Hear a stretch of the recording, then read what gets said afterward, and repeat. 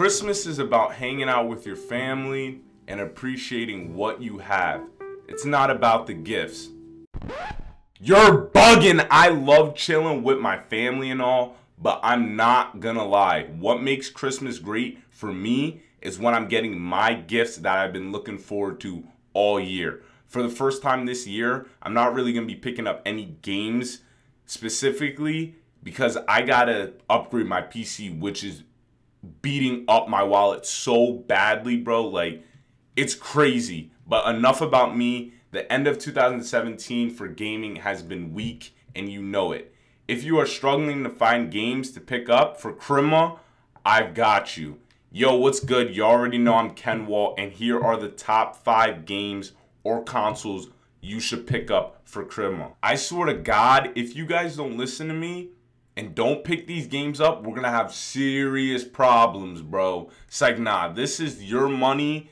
This is just my opinion. These are just to help you decide what you want to get for Christmas. Number 1, Cuphead. I did a video on this game a couple months back. Definitely check it out. But Cuphead is an action-adventure game that follows 2 brothers, Cuphead and Mugman, collecting contracts for the devil. This game is very difficult. When I mean difficult, it's difficult. But that's one of the reasons why it's so much fun. The bosses are very diverse. The scenery for each boss is different and unique. You could be fighting an evil mermaid in the water with your plane that looks like Medusa, and then another boss will take you all the way up in the sky, specifically the clouds, to fight a big dragon. It's wild.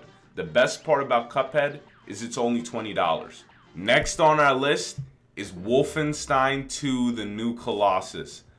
Boy, this game, this is the reason why they need to create more narrative-driven games.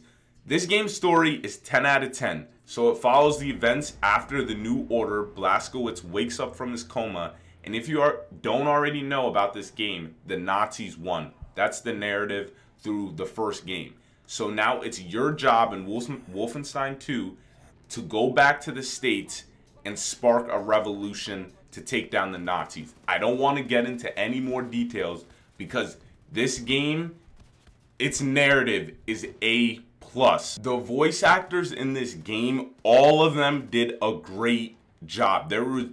No one was really lacking, but the main character, the dude who did it, I don't know, I forget what his name is, killed this shit, bro. This dude made actors that go up on the big screen look bad. Most of the time, when you're seeing like World War II films and shit, I hate when they go like, oh, let's go kill some Nazis. Like, I don't like when they say it because it's always corny. But when this dude said it... Just who the fuck are you, white boy? Stay calm.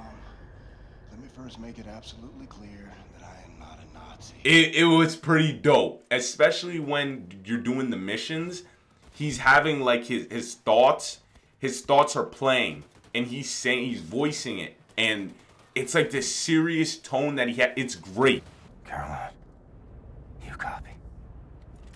Before you go upstairs, please watch over our people while I get this done. The gameplay mixes stealth and going apeshit on Nazis recklessly very well. It's your choice on how you want to play it. The shit that happens during this game is nuts. Like, I don't know how this dude survived some of it. It's crazy. Since it's winter break, this is why this is one of my favorite choices. It's winter break. Just sit back and chill and watch and play this game. It's like a movie, bro. It's really good. You won't regret it. Like, this game is really dope. I'm so happy I bought it over Black Friday. This shit, it blew my mind. I did not expect anything from it. Third is the infamous PUBG PlayerUnknown's Battleground. I'm sure I don't even have to go into any detail on it. Matter of fact, I'm pretty sure I don't even have to tell you guys to buy it because you already have it. But in case you live in a bubble, this is a battle royale game where you can go in with a squad, duo, or by yourself against 99 other people. Think of it like Hunger Games. This game is difficult, which makes every kill exciting. This game will make you feel on edge. I remember when I first started playing, just running through a field got my stomach going crazy. It still does. Remember in school, or if you're still in school, you're still experiencing it, when you gotta go in front of your class and present something and you get that not feeling in your gut. That's what it feels like. It's crazy, and that feeling doesn't really go away. I'm still experienced and I still feel it. It's a great game. You won't regret it. It's, like I said, it's challenging, but when there's a skill gap in games, that's what makes it fun, because you just start washing kids once you start getting the hang of it. Definitely check this one out. Okay, so number 2 is gonna be different because it's gonna be a console. So on Black Friday, I got a Nintendo Switch and got Odyssey and Fire Emblem with it. It really surprised me, especially after seeing the Direct and how many questions I had and how it would work. But I never would have thought I would have this much fun with it. So the Nintendo Switch is $300, which is cheaper than most consoles, but it's still $300. And the good thing is, it's a much better improvement compared to the Wii U. I don't know what the hell they were thinking with the Wii U, but it's much better, especially with the games that came with it. I still didn't get my hands on Legend of Zelda yet, but this week it got Game of the Year, or was it last week? Whenever the Game Awards was, when this video comes out, it got Game of the Year. I've been hearing nothing but great things about the game. Fire Emblem's a good game, and now you got Mario Odyssey.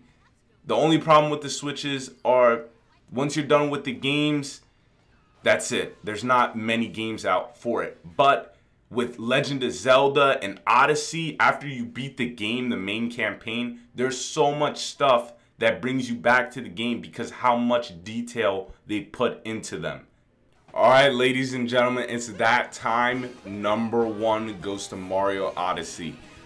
I'm sorry, Wolfenstein. This one, it's gonna have to go a little bit above you, not too much, but Mario Odyssey has to be my favorite Mario game. The creativity that was involved, like the stuff you can transform into, is crazy. The trailer only shows a little bit of it, especially what you get to transform into at the end. It's such a surprise. It's so cool. The creators of Mario game just know how to make it work.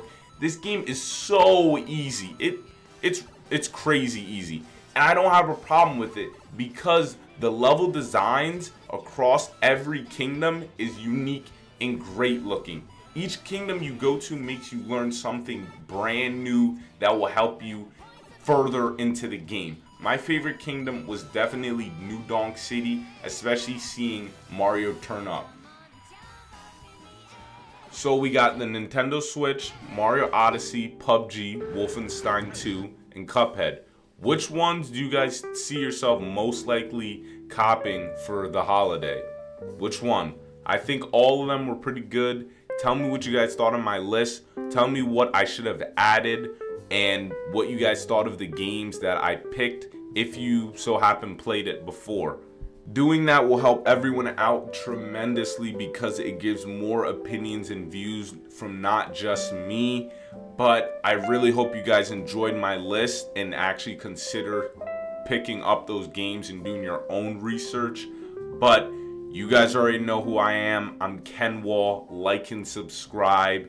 And here's a positive message for your week. Stay positive. I'm out. Peace. Alright, this great and powerful message comes from my boy Jared Edwards.